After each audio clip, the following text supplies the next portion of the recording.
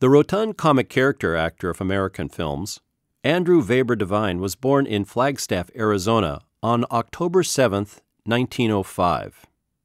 He was raised, however, in Kingsman, Arizona, where his family moved when he was 1 year old. Andy Devine's grandfather, Thomas Devine Sr., emigrated from Ireland to the United States in 1852, eventually ending up in Kalamazoo County, where Andy's father, Thomas Jr., was born. Devine attended St. Mary and St. Benedict's College and Northern Arizona State Teachers College, now Northern Arizona University, eventually becoming a star player at Santa Clara University. He also played semi-professional football under the pseudonym Jeremiah Schwartz. His football experience led him to his first sizable film role in the 1931 movie The Spirit of Notre Dame. On October 28, 1933, he would marry Dorothy House, with whom he would remain married for the rest of his life.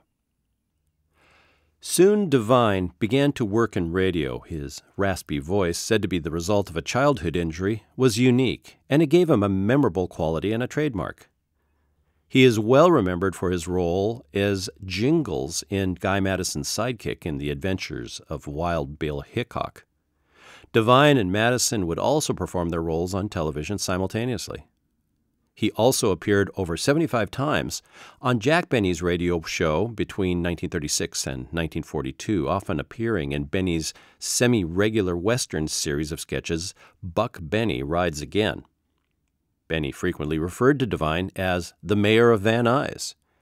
And in fact, Devine served as honorary mayor of that city where he lived from May 18, 1938. He stated that he preferred to be away from the bustle of Hollywood.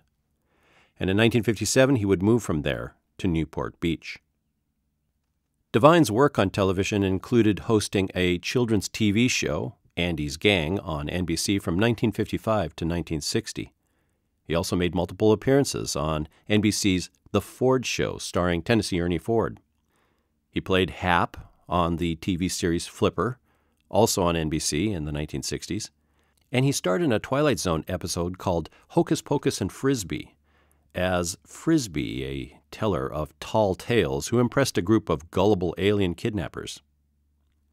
He was a frequent guest star in many television shows throughout the 1950s and 60s, including the role of Jake Sloan in the 1961 episode Big Jake of the acclaimed NBC anthology series The Barbara Stanwyck Show.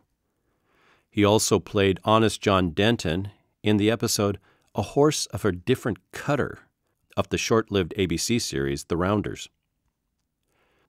Devine would pass away from leukemia on February 18, 1977, in Orange County, California. He was 71 years old. For the Old Time Radio Researchers, I'm your announcer, Patrick Andre. Thank you for listening.